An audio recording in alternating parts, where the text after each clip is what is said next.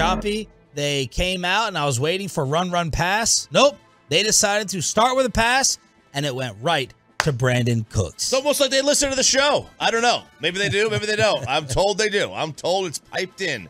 Jerry's got it on in his office. McCarthy's got it on in his office. Hopefully this week without Bobby, he definitely has it on. He can listen to us, shower him with kisses. But we didn't tell him happy birthday on Friday. So no, we didn't. That was Mike gave a little attitude. He was a little bit surly to start because we forgot his 60th birthday. We did. Didn't look at the Wikipedia before the show. Yeah. That's our fault. It's our mistake. But that first play to Cooks, you could tell like they had to have heard all the talking points. Yeah, that was a force feed. Force feed. It was. And Mike, wanted to dismiss it and, what do you guys want to say? Look at CeeDee Lamb. Look at Ferguson. No, Brandin Cooks not getting the football has never happened in his NFL career, and it was a problem. And yesterday, they clearly made it an emphasis. Brandin Cooks with 8 more yards receiving yesterday than he had for the entire season coming into the game. Are you kidding me? First half, 7 for 104 and a touchdown. He ended up with 9 for 173. They got him going. He gets in the end zone as well. And after the game, Mike McCarthy was asked about the difference with BC getting all the touches. I just think his opportunities came together. So I think the protection part of it. We're getting to where we need to be. We still have work to do there. Going off of last week, and then we definitely took a step this week. And I think just with that, we're able to get into the play types that we want to live in. So and I think you're seeing more of that here the last couple of weeks. So Mike is trying to say, well, more protection, more time for the progression, and Dak can get to another receiver in the routes. I'm not totally buying that. Dak Prescott on the Cooks explosion. Practice, man. I mean, y'all know me. I always talk about practice, what we put into it, going back to this game plan, going back to early in the week. I told him, let's put the work in, and it's going to come out. I mean, he's been there for us all year when we've needed him to. There's been games that we've come back and said, could you get him more involved? And yeah, sure, maybe so, right? He's that type of player that deserves those questions when he's not getting those targets or getting those catches. And then a little communication that we had throughout this week, and then he had a great week of practice. Some plays were, built and meant up to go for him, and then the others, he went and won. When they would double CD, they would do this or that. He went and beat his man and made it easy for me to throw. There it is, Choppy. We wanted it. We got it. Brandin Cooks finally with a breakout. And that's what we envisioned when they stole him stole him, traded a 5th-round pick for him. Get 170-something yards out of him. That would be nice. Thought really that was the key. They got him. They haven't used him appropriately at all. They've ignored him at times, but in this game, they force-fed him. And maybe it's because the Giants' secondary is that bad. Who knows? When they face a better team, be it Seattle or Philadelphia again, or Buffalo, Miami, Detroit, if he has another game like this, they're going to be tough to beat. If he's going to put up CeeDee Lamb type numbers, they're going to be impossible to beat. Let's just be fair about that one. Star up to a play that is, I don't think it's utilized enough in this game. This is the TD to Jake Ferguson. 2nd and goal at the 1. Straight eye, play fake.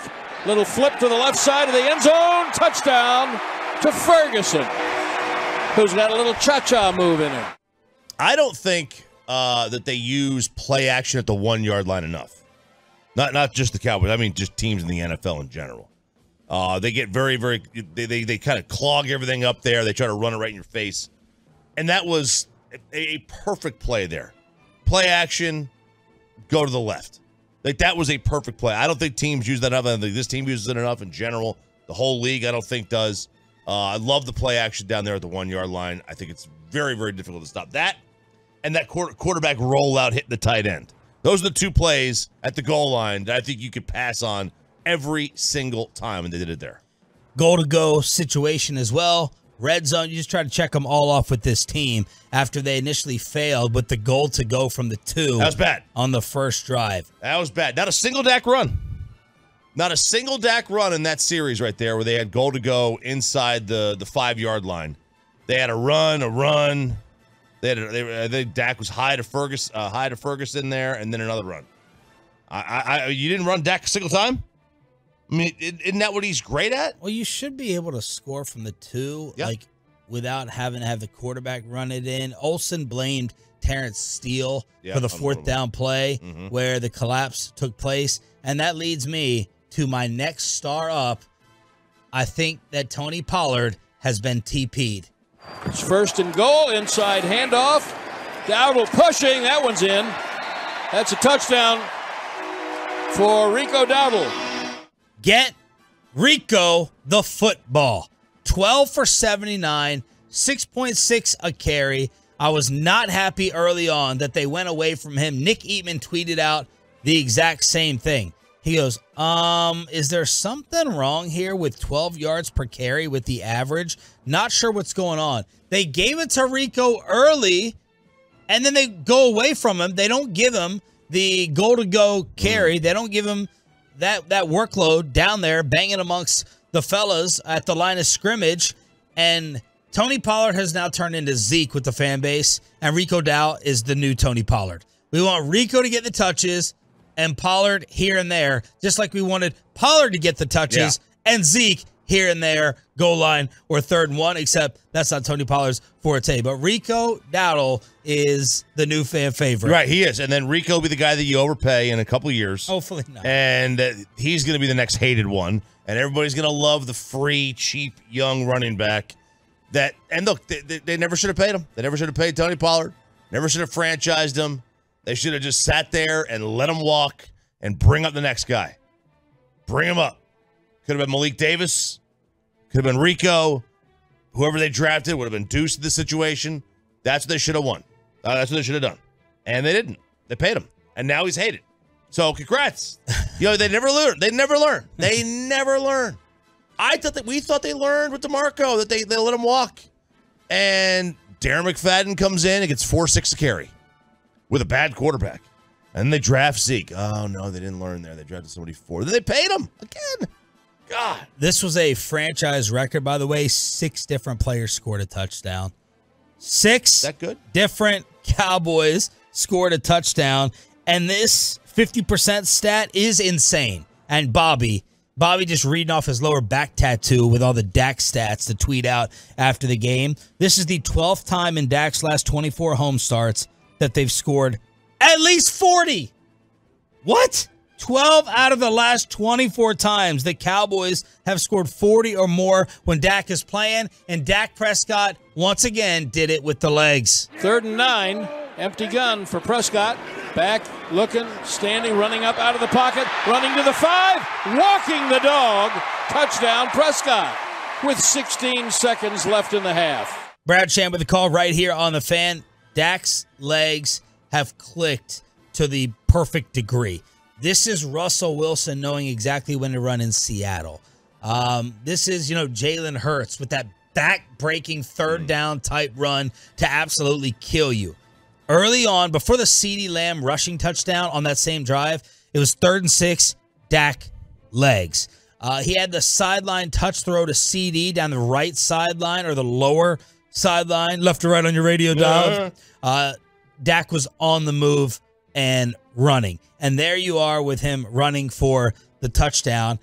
Something has clicked, and he is in a perfect decision rhythm in terms of knowing when and how to run the football. And Dak, it seemed like a lot more. 2 for 17 yards. That's it. 2 carries, 17 yards. He's just doing it at the exact right time, RJ. There's no hesitation. There's no third giddy up in terms of deciding, should I throw this? Should I throw it out of bounds? Dak Prescott using his legs has been, in my opinion, the difference in the offense. I don't know how it's not. I mean, even though it was only 2 times, huge plays, you get them both. And then, listen, Dak doesn't have to run as much as Cam Newton used to or Lamar Jackson does now. Pick up 3rd downs. Pick up key 3rd downs. It's how Russ did it. And look, Russ's game has fallen on hard times because he doesn't run anymore. Dak's game fell on harder times because he didn't run.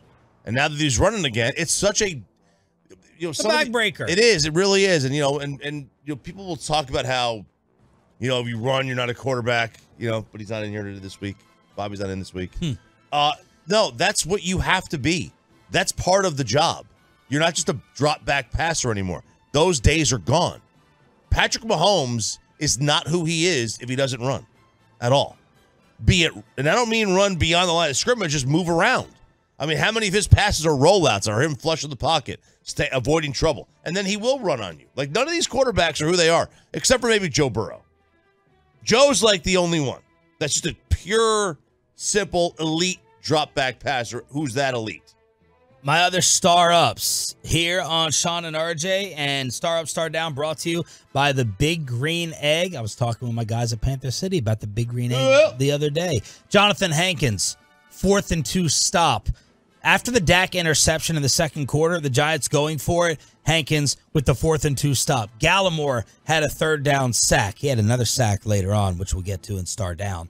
Fowler sack, Tank Lawrence in the 3rd sack, Dorrance Armstrong. At one point in this game, Tommy DeVito, 26 dropbacks, 5 sacks, 17 pressures. The Giants started 0 for 5 on 3rd down. The first down disparity was 14-1 early on. Just putrid football team.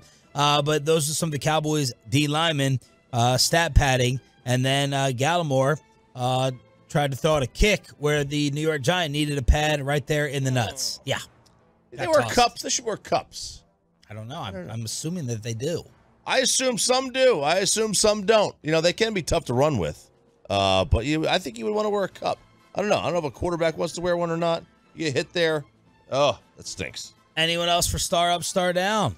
I've got some Star Downs. But I got to give a start to Michael Gallup.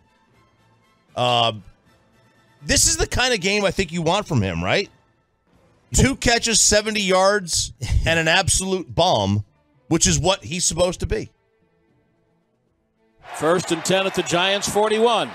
Snap to Prescott, well protected, deep down the right side. Gallup in the end zone. He caught it. Touchdown to Michael Gallup. What a throw and what a catch. 41 yards. That was a great throw by Dak. Right there, dropped perfectly. Yes. But that, we haven't seen him go just downfield like that. That's his game. That's what everybody says his game was or wants it to be. And maybe it wasn't a fit with this offense, the way the offense had been going the first couple of weeks. And he obviously can't cut on that leg.